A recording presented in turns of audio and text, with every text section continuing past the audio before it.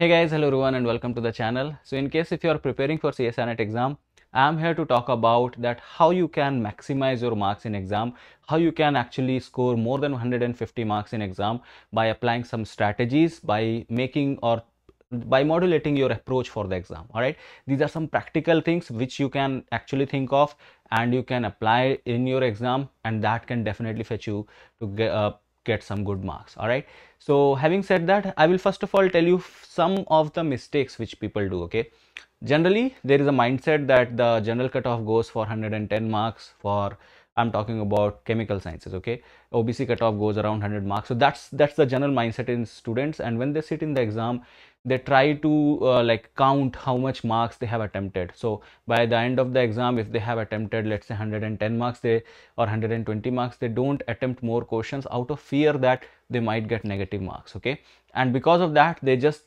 are just stuck to, let's say they have just attempted the paper of 120 marks.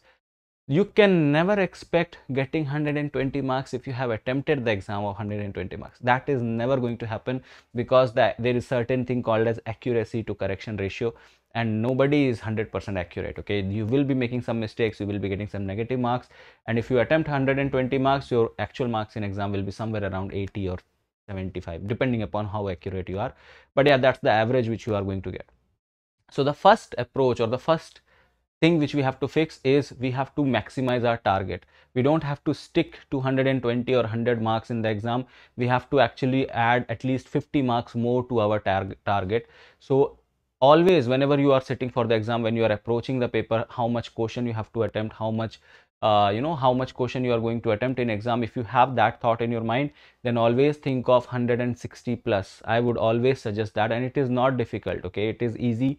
You just have to follow up whatever I'm going to say in the video. Okay, so you have to actually approach 160 plus marks in exam. You have to attempt 160 plus marks in exam.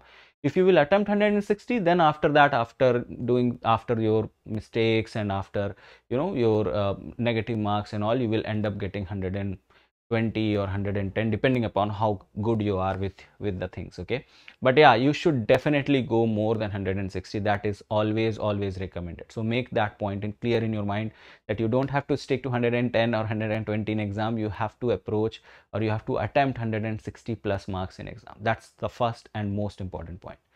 Now coming to the second thing, that how we can actually how we can score that much marks, because 160 is a big score. How you can attempt that much? So for that, the thing which will help you is part A. Part A carries 30 marks. It's very crucial, 30 marks. I'm not telling you to approach all the 15 question of part A. I'm just telling you to do at least 5 questions. If you do 5 questions, you are getting 10 marks.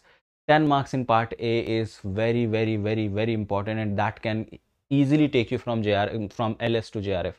So it is highly recommended that you should at least try to attempt some questions from part A, whatever you are able to do.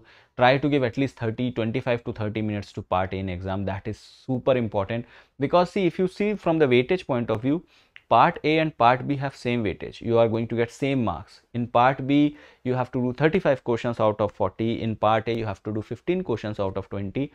Doing part A questions are comparatively easier compared to doing chemistry questions. That's because part A questions, in part A you will get some logical questions, some data interpretation type of questions. So at least you can do 5 questions, and that will compensate your part B questions. Okay, so second most important point is that you have to give some importance to part A. You have to at least give 20 to 30 minutes to part A in exam, and at least try to attempt minimum 5, maximum 15 questions from part A. Okay, and those marks are going to be very crucial, and those are going to be the deciding factor for you. Okay, so make sure you do that, and you will thank me later. Okay, third point is that you have to take part C very seriously. Part C is the portion of the exam which is definitely going to give you a hard negative mark and a good positive marks, because each correct question, each correct answer is going to give you 4 marks. Each incorrect question is going to give you 1 minus. So basically, whatever you have attempted, let's say if you have attempted 110 marks, one wrong question will make it 5 minus. But why? Because 4 marks which you are expecting to be correct, that is going to go, and 1 negative mark. So you are now with one wrong answer, your score is now 105. With 2 wrong answers, your score is now 100. With 3 wrong answers, you are out of JRF race. So you are like 95. So you have to take part C very seriously. You have to give time to part C and only do those questions or only choose those questions in which your confidence is high. With my experience, I'm telling you that I have always found organic chemistry very difficult. I have always accepted that, and again I'm telling, for me organic chemistry is not that easy and it's confusing. It's not about that I don't understand the concepts. I can solve questions based upon concept, but in exam it is confusing, and that's why I avoid doing organic chemistry questions in exam, because there are high chances that if I attempt, I'm telling about myself, okay, it does not apply on you, I'm just telling my scenario. If I am giving a exam and if I attempt organic chemistry question, there are high chances that they are going to get wrong and I'm going to get negative marks of that. So instead of that, I will do physical chemistry question, and if I have to do some organic chemistry question, I will do those questions in which my confidence is high. For example, I will do spectroscopy question, I will do questions related to pericyclic reactions. So those which I'm quite confident that yes, this is going to be answered, especially in part C, I'm going to do that part. Okay, so whatever is your strong zone, if your strong zone is organic chemistry, do organic chemistry question in majority in part C. If your strong zone is physical chemistry, do majority questions from physical chemistry in part C. See, from every part, from organic, inorganic and physical, you are getting 20 questions each in part C. So you have like 60 questions. Out of those you only have to do 25, right?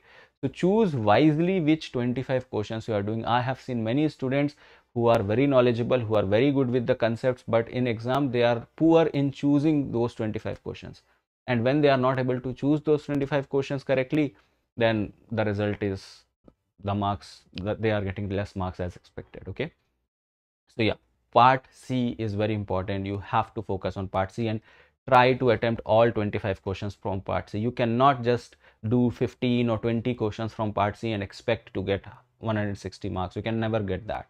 You can never pass that score unless and until you do 25 questions from part C. So make sure in exam you have to do 25 questions from part C. You cannot escape out of that. At minimum you should do 22 questions, not below than 22 questions in part C. Okay, so minimum 22 and maximum 25 is the number of questions which you have to attempt from part C. Make sure that this should be your approach for part C. Talking about part B, now part B I think is more challenging. It's not that this particular part has more negative marking or marks wise it's not that challenging, but in part B also there is no option of choosing the things. But the thing is that in part B questions look very easy. Like when you read a question, it looks like, oh, it's so easy, but there will be some concept which will be hiding behind and it might not strike to you and you might end up doing it wrong. So it's always recommended that in part B you have to be alert. Okay, when you're doing question of part B, be alert over there. You have to do attempt, like out of 40 questions you have to attempt 35 questions. That's the maximum which you can attempt. I would suggest you to at least do 25 questions from part B. Okay, so 25 questions part B, 25 questions part C, and you have to do at least 5 to 10 questions from part A. And in that way, if you are able to count them, so 25 questions from part C is going to give you 100 marks. You have attempted paper of 100 marks. 25 questions from part B is going to give you 50 more, so 150. And if you have done 5 questions from part A, 160. So you have attempted a paper of 160. So this is how you have to make an approach. Your plus or minus, you can do questions among part A and part B because both of them have similar weightage, but part C you have to be very focused and you cannot escape out part C. You have to attempt you have to approach at least 25 questions from part C. Okay, that is very, very important. And like sometimes it happens that you are able to do, let's say, 15 or 16 questions, and after that you start feeling that I should not take risk in other questions. See, by just doing 15 or 16 questions, that's not enough. You will not reach the cutoff. Okay, you have to take risk now. So even if you have done with 15 questions and you are like, I don't know the answers of other, or I'm confused with the answers of other, go take a chance. Okay, when you take a chance, there is 25% possibility that the option which you have chosen is correct, right? So go with that possibility, go with the logic which you have in your mind and try to do all the 25 questions. If you have done, let's say, 22 questions and you are thinking that I don't know more or I don't want to take risk, then you can stop yourself. 22 questions if you have done, with confidence. You can escape out 3 others, like you cannot, like, don't take risk in the other 3. But if you have just done less than 20 questions in part C, if you just know, or if you have just solved less than 20 questions in part C, it is always recommended that take a chance, take risk, and complete 25 questions. It's not gonna happen that you don't know anything about the answer. You might be confused between 2 options, or you might be having something in your mind. Apply that. Okay, apply that and do complete all the 25 questions. Doing 15-16 question is not going to help you in part C. You have to do 25 questions. So again, I'm just going to summarize everything whatever I discussed in the video. Part A is very important. Okay, you have to do minimum 5 questions in part A in the exam. Part C, you have to be very careful and you have to attempt 25 questions. If you have done 22 questions, don't take more risk. But if you have attempted less than 20 questions, take risk and do all 25 questions. Okay, in part C. Part B, be alert, read the question properly, think wisely while doing the question. Do at least 25 questions from part B. Okay, and all in all, you have to approach the exam in a way that you should attempt for 160 plus marks. Then only you can expect yourself to stand somewhere between 120 130 marks in exam. If you are able to attempt more than this, too good. Okay, I am just telling you the bare minimum which you should do and which approach you should go for. All right, so that's all from my side for this particular video. All the best for your exam, and I believe that you all have studied well and you all will do well in your exam. Okay, so that's it from my side. Take care, bye bye, and see you guys in the next one. Take care.